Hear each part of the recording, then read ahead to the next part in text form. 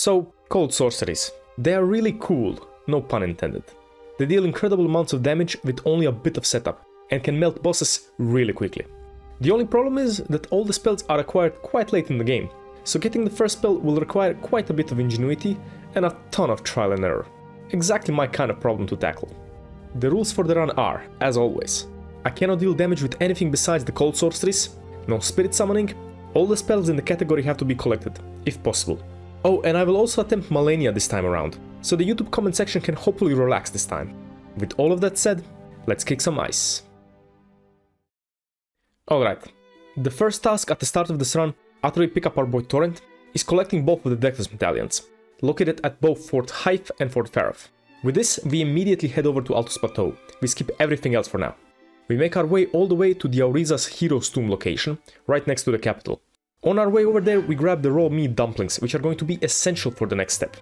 Once we arrive at our desired destination, we grab the grace in Auriza's side tomb so we can go and complete our next task. Now, before we are able to use cold magic, we are going to have to rely upon black magic for now. Now, what is black magic? We go over to this exact location right next to the grace, and here we're gonna have to perform the dark art known as a mega zip. If you watch my previous spell only run, you should be quite familiar with the zip glitch. Though for this skip to work, we are going to have to use the zip glitch but on steroids, hence a mega zip. It's basically just a zip glitch with an additional input command after the initial setup. So after lowering the graphics to as low as possible, we get to work. It took a couple of hours, but eventually this happens. Now, if you're paying attention, you should realize that we are in the range of a Steak of America in the Forbidden Lands. And now you can see why we bother picking up the raw meat dumplings. The dumplings will poison us after we consume one, and will slowly tick off our health. And after we die, we choose to get transported to the Steak of America. And voila, we are in the Forbidden Lands. But we're not done yet. We head up to the rolled lift. Since we do not possess the rolled medallion, we're gonna have to now perform a 4-squid wrong warp to finally get to our desired destination, the mountaintops of the giants. Thankfully, after all of that fiasco, the spell we want is located immediately at the beginning of the area, in the Zamor ruins. The spell is called Zamor Ice Storm. Who would have thought? Having finally gotten access to our first spell, we can start creating our build and tackling all of the major bosses in the game. Zamor Ice Storm has an intelligence requirement of 36, so before we go and tackle any of the major bosses, we're gonna have to level up significantly. So we hop on over to Lene's Rise in Caelid to pay a visit to our boy, the Knights Cavalry. I'm sure you know what's coming next.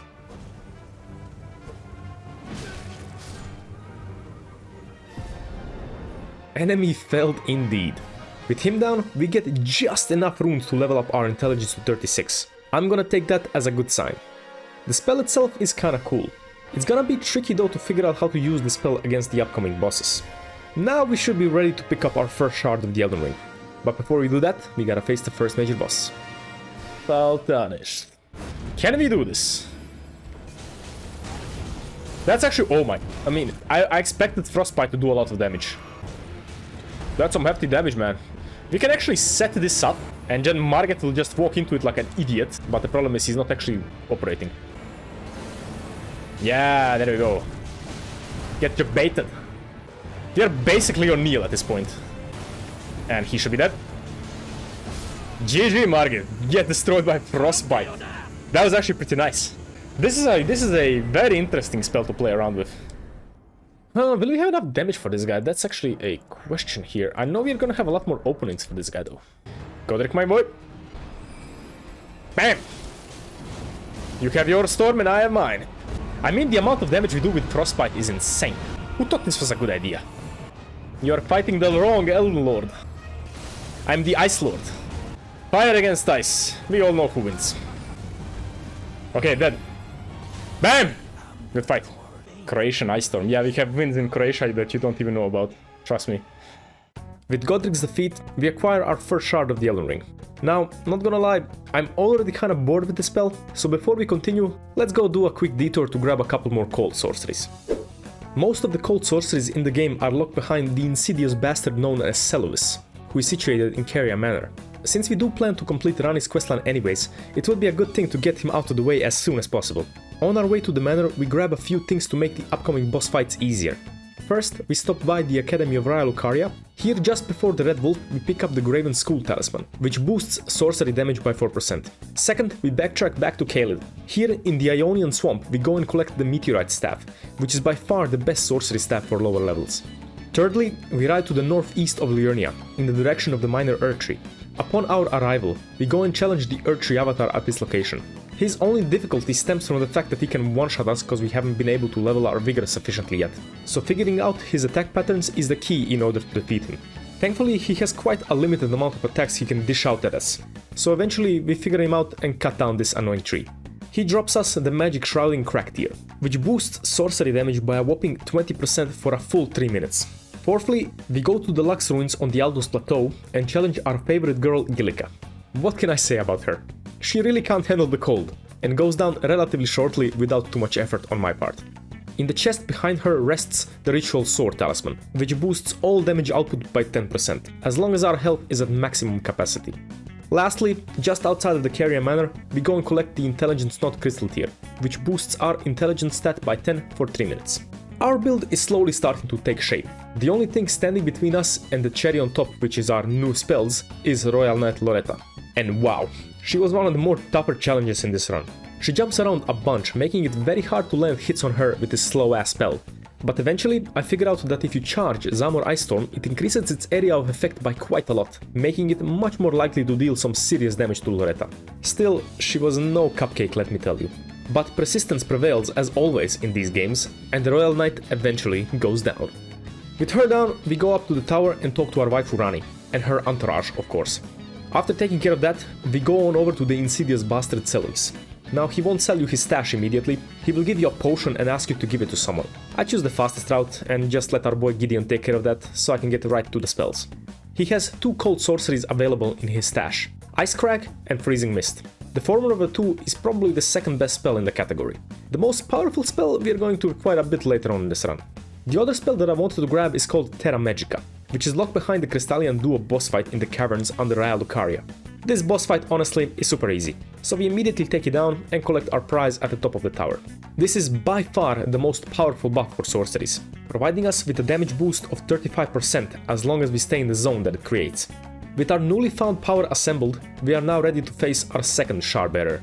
Unsurprisingly, it's gonna have to be Redan, as Renala is almost immune to magic damage, so we don't really have much of a choice here. Alright, let's beat his ass. That's not a lot of damage actually. As long as we can frostbite him, I don't really have anything to complain with. Bro, Zamor Ice Storm fucking rocks, man. Bro, don't leave me in pieces. Got absolutely demolished. I mean, I do a lot of damage to him, but he also does a lot of damage to me. Just continue to spam, Toto. Run behind him, hit his ass. Bam! Frostbitten. GG, Radan.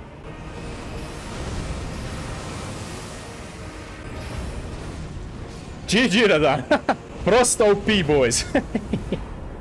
Good fight.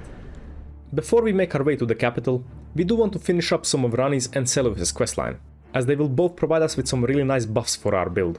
First of all, we go to the academy to take care of the Red Wolf of Radagon. With Icecrag, the fight essentially becomes very easy, even with him bouncing around the entire debate parlor. After taking care of him, we go up the rafters to grab Radagon's icon, which will come quite in handy once we grab the last spell. Now we want to drop down into Nokron, having the path being opened after defeating Radan. Here we collect the Fingerslayer Blade, which is a key item in progressing Rani's questline. A mild warning though, if you need Celovis alive, don't give this item to Rani yet. Having said that, since we need Celovis for one more thing. After visiting Celovis' sex dungeon and doing a bunch of chores for him, honestly I hate his questline, he will award us with the Magic Scorpion Charm, which boosts our magic damage by a good 12%. Only now do we give Rani the Fingerslayer Blade to advance her questline, since Celovis' usefulness is finally over. After she receives the item, she will make herself scarce, but it will open the path into the tower right next to her tower. And at the top of the new tower, for lore reasons, we will find her clothing. Interesting. All joking aside, her hat does have a nice effect on it, which boosts all cold sorceries damage by 10%.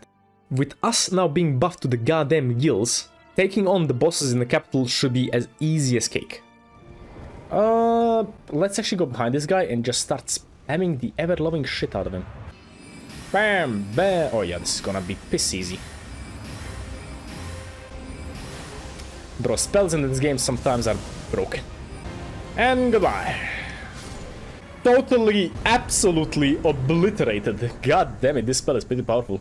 That wasn't even a boss fight, that was a fart in the wind. 666. Oh my god. Also, the ice crack is quite cheap as well. We cast the storm. And he doesn't walk into it, of course. This actually might be a strategy. We can actually just cast this. And bosses usually attack you once you cast something. So this might be a strategy we use later on. GG! Absolute annihilation. Spells are just broken. What killed the dinosaurs? The Ice Age! Bro, Morgoth, you still no chance here. What can you even do? Oh shit, he can definitely throw the spear.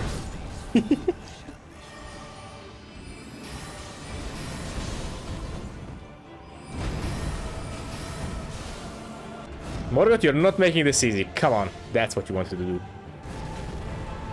There we go, finally. Bam! Bro, Morgoth, you are really no chance for this. Oh my god, what is this damage output? Jesus Christ. Why did Miyazaki think that allowing spellcasters to spam their attacks was a good idea? Alright, let's finish this off. Having finally received the Roll Medallion, even though we technically don't even need it anymore, we are off onto the next part of our journey for destruction. Alright, I've just now realized that we still have the basic meteorite staff, so it's about time we actually grab the staff that we want to use during the rest of the run. We stroll on over to Celia, the town of sorcery. The staff we want to pick up is locked behind a pretty simple boss overall, but instead of actually fighting the boss, let me actually show you a more fun way to get the staff.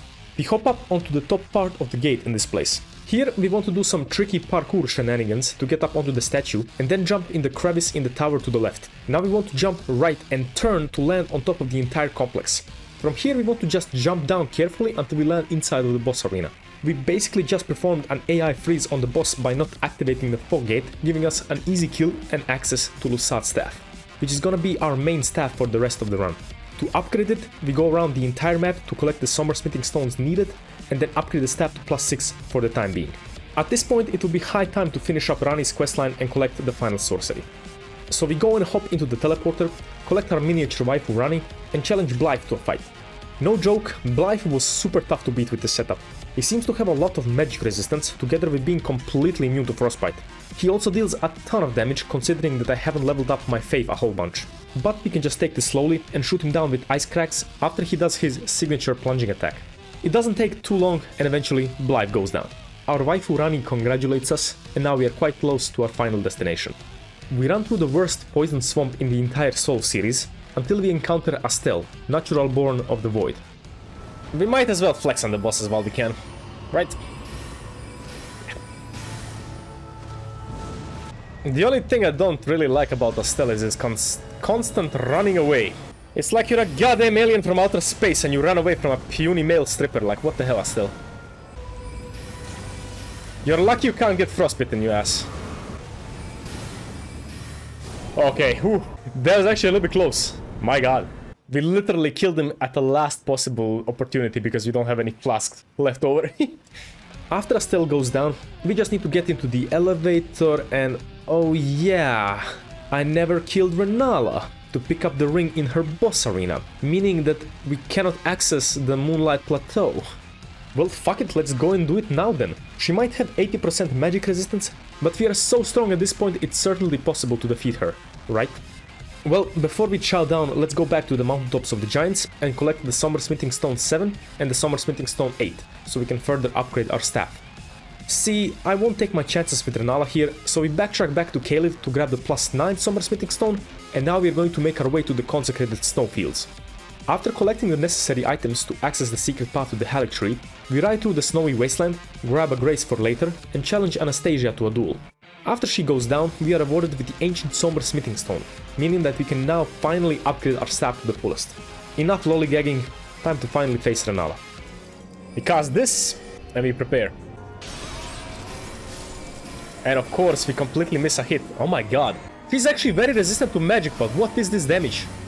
She has 80% magic resistance. What? Makes no sense. This is an insane amount of them. Like, what the hell? Renala is supposed to be very resistant to this type of attack. This is a magic sorcerer face-off. But unfortunately, she has more sorceries. Okay, go back to Terra Magica and just spam this. I need to clutch this out, guys. Bro! Ah! Oh my god.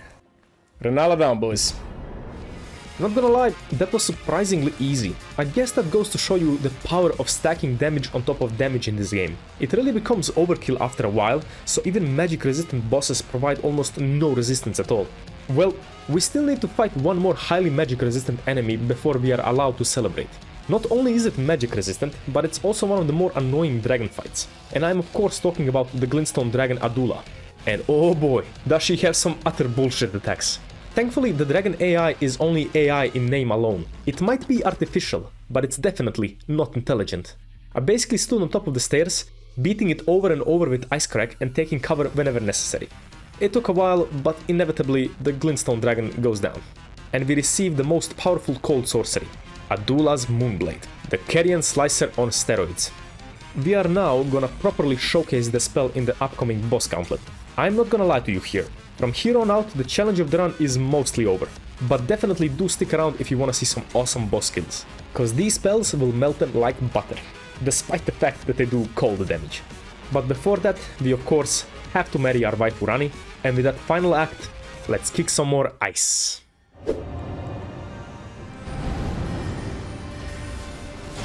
And there we go.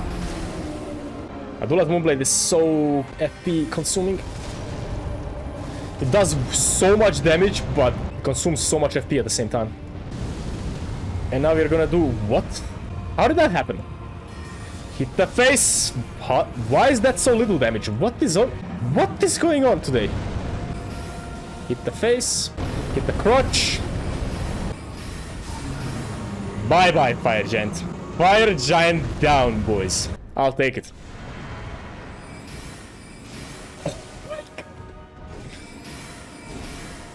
What is this damage? What is this damage? Bro, we don't need more buffs. What is this? This makes zero sense to me. Who thought this was a good idea? What can you even do? When cold sorceries run over you. Jesus, that was actually way too easy. Oh my god.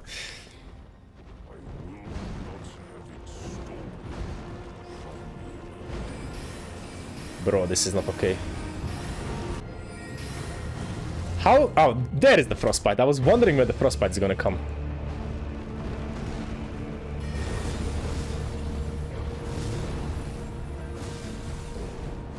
And that's all she wrote, baby. This might be all I wrote. Perfect finish. What? It's not. No! God damn it, Maliketh. I'm dead. Maliketh, you badass. I'm dead. Wait, he's alive? He's no longer alive. Good fight, Maliketh. Bye-bye, Gideon. Yeah, we don't need a safe fight. Let's continue. This time with a little bit less Case of the Dead. Here we can hit. Here's a fallout to this. This can be punished, but it's very, very dangerous. There is actually this punish window, though. That works.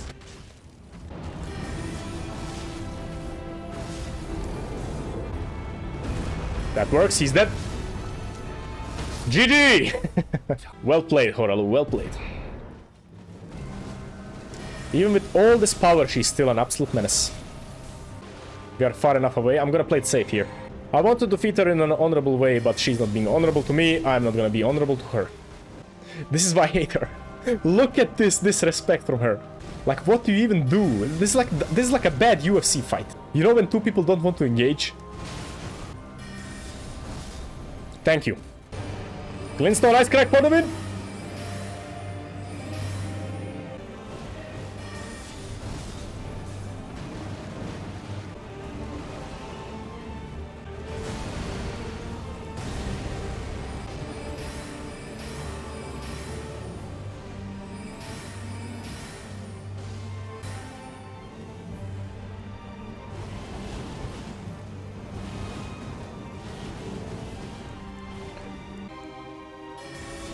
GG! Oh my god, I hate this fight so much. He's not gonna parry it at the beginning. He is. He's gonna parry it at the beginning. The hell, Radu? The hell was that, Radu? Heal.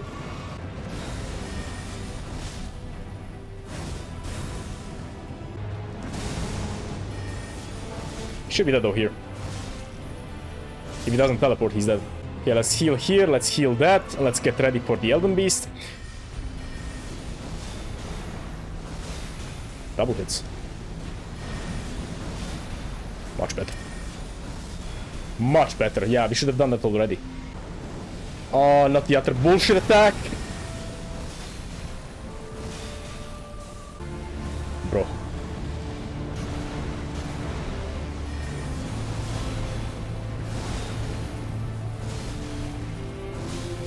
GG! GG. Bit sloppy, but still good. Elden Ring with only cold sorceries. Done.